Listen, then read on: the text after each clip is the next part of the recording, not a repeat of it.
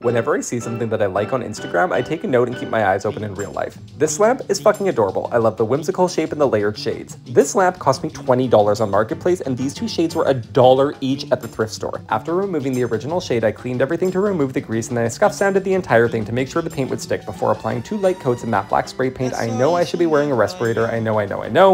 I have no excuse. Okay, so these lamps, I guess they sat on top of the light bulb or something, so I had to remove these little rings, and then I kind of played Operation to make sure that it wasn't going to scuff up the paint that I just did. I put the larger one on first, then I put the smaller one on and brought the larger one back on, and then I ended up securing them with these little zip ties, and this is the original, just so you can see the inspo, and then this is what, like, this is how it turned out, you guys. Like, it's so freaking cute. Can you even handle? Is this not the same vibe, just classier? Is it? Ah!